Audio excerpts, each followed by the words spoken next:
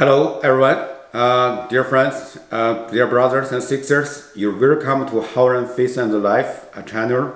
So I'm going to read the poems I wrote when I studied 10-year university seminary in Toronto, Canada. So those were written between 2012 and 2013. I think they're very interesting and covers the main contents of the Bible.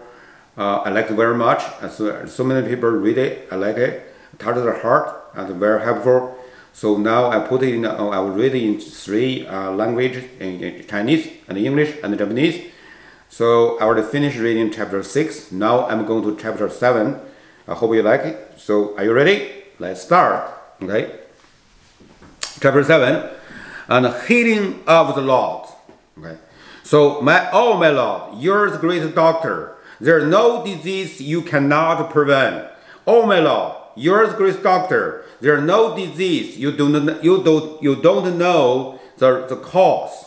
Oh my Lord, you're the great doctor. There is no disease you do not know how to make a diagnosis.